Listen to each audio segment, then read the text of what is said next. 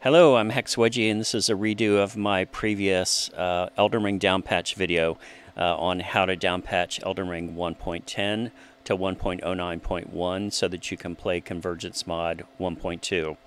I made the first video while I was away from home, kind of rushed. I knew it wasn't 100% quality, but I had just wanted to get something out very quickly that would help people like me who were struggling to find a visual aid to walk us through the downpatch version.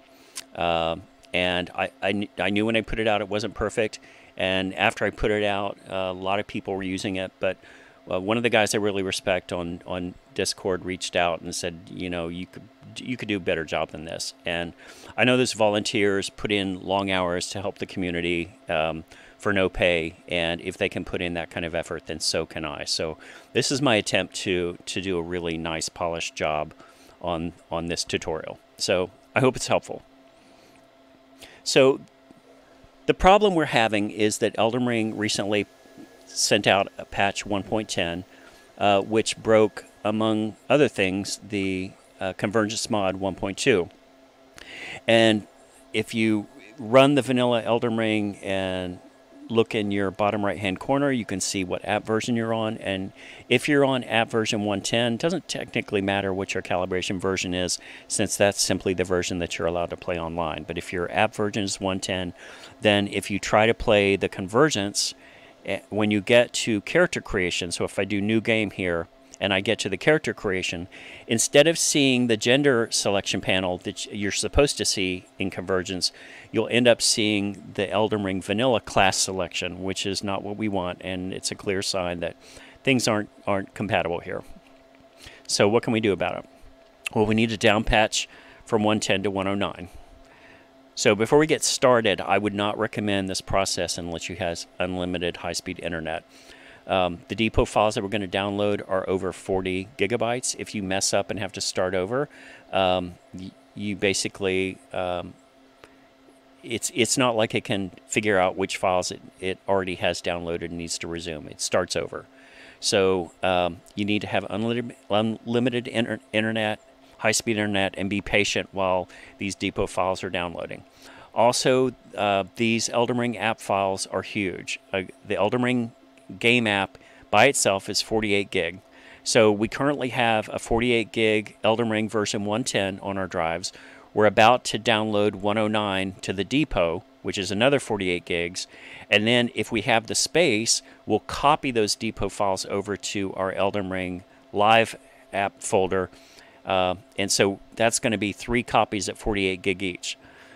So I just want you to understand the storage requirements of this downpatch process. And also understand that if you have limited space, there's completely a way to do this if you're low on space. So if you really are tight, like under 60 gig, what you can do, actually if you're around 10 gig, you can do this. The only way you can do it if you're super low on space is to delete your current Elden Ring 110 vanilla app. That'll give you space to do the depot download, because it's just going to use the same amount of space. And then once the depot download is finished, you can cut those game folders and paste them into your Elden Ring active app folder, active app game folder. But if you have more space, then you want to take advantage of that space and keep as many copies as you can until you get things tested. So first thing we're going to do is do Windows Command R to open your run command, and we're going to type in the command or copy and paste the command appdata. That's going to open up your appdata folder, and from there we're going to double click roaming, then double click Elden Ring, and then this bignumber folder is where your Elden Ring save game files are stored, and we need to clear those out.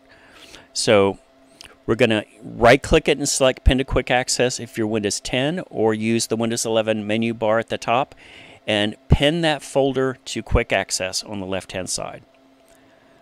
And you'll see it appear on the left-hand side in Quick Access. So now you have a choice. If you've got room and you want to save these files, you can select all the files and then select cut and move them somewhere else. Or if you don't need these save files, you can just delete. But we need to have this folder clear. Next thing we're going to do is check a couple of things in the Steam app. So launch your Steam app and go to Library, Eldenring. Look to the very far right of where you would normally click the green play button and look for the little gear icon. Select that and choose Manage, then Browse Local Files. That's going to open up an Explorer window in the background that will show you where your Steam app is located. So this is currently game version 1.10. So if you've got the space, you can simply rename this folder so you know what it is and you can revert to it later. So I'm going to use the rename tool at the top. If you're on Windows 10, just right-click the folder and rename that way. And I'm going to rename this Game 1.10. Now I'm going to click on the Common folder up in the Explorer navigation bar.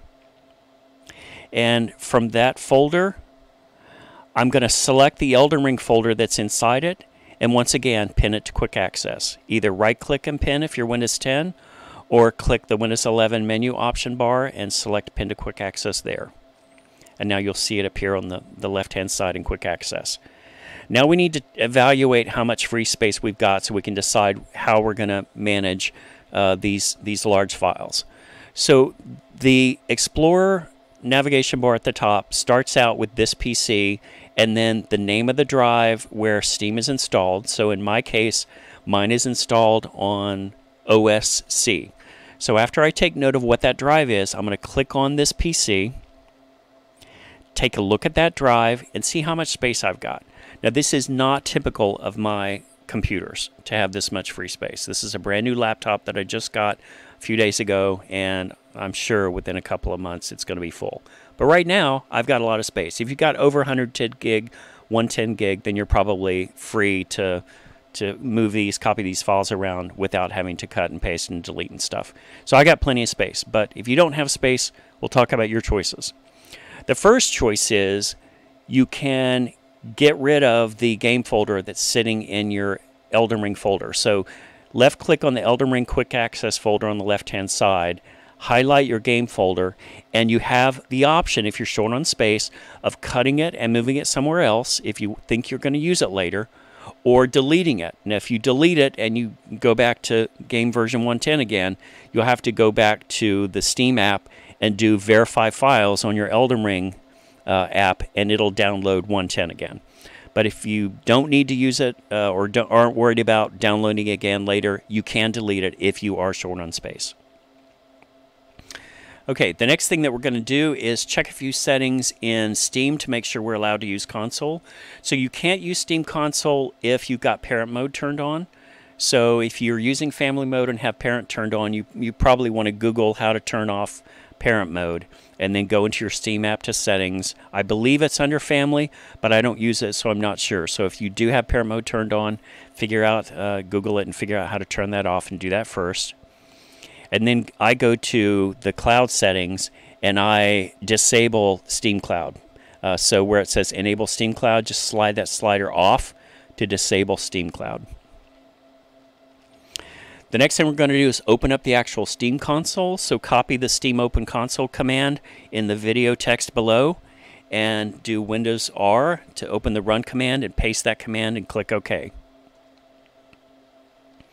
Now we're going to copy the AllowSkipGameUpdate command that you see in my text, copy it and paste that into the console command bar area. So typically if you are on a version of a Steam game and there's a newer version available, this flag, AllowSkipGameUpdate, by default is set to 0 or false, which means you are not allowed to skip a game update if one is available. So we're going to set this to a 1, which is true, which means allow us, Steam is still going to warn us. When we try to play 109, it's going to say, hey, you know there's a newer version available. But if we don't set this flag, it's not going to let us go any further. If we set this flag, it's going to still warn us, but then it'll let us continue and play 109. So we want to paste that command in and hit enter. You'll see the console log at the top display the result. It's going to say, yep, it's turned on, we're good. So now we're going to copy and paste the first depot download command, which is for the very large folder, the majority of the size of the Elden Ring app. We're going to paste that command in and hit enter. And again, you'll see confirmation in the console log at the top. And then we're going to copy and paste the second depot download folder command in and hit enter. And that command will appear in the console log. What you don't want to do at this point is accidentally reissue any of these download depot commands. Don't get impatient. When they're finished, it will say completed. Wait for it to say completed. If you get in a hurry and issue the same command again, what you're going to get is this error writing chunk. That means the game files are locked in one download process, and you're trying to execute another download process to those same game files, and they can't write to those files because they're already locked in use by another process. If you do this, your only option, your best option, is to go back to your Steam app and go to Steam Exit, completely exit the Steam app, relaunch the Steam app, and then reissue those data download commands again, and this time be patient and let them finish. So you're waiting for it to say depot download complete, and in this case, the very first one to complete is going to be the smaller of the two folders, which is the executable. This is just 29 megabytes. And this is the path of where it stores that folder. You're not going to really need to memorize that, but if you're curious, that's where it's storing your depot folder. So now we just wait a very long time for the second large one to complete.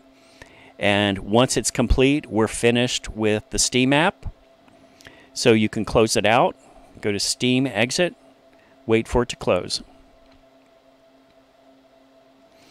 Okay, now we need to find this stuff. So left click on your Elden Ring folder in Quick Access, and then up in the top Explorer navigation bar, click on the Steam Apps folder.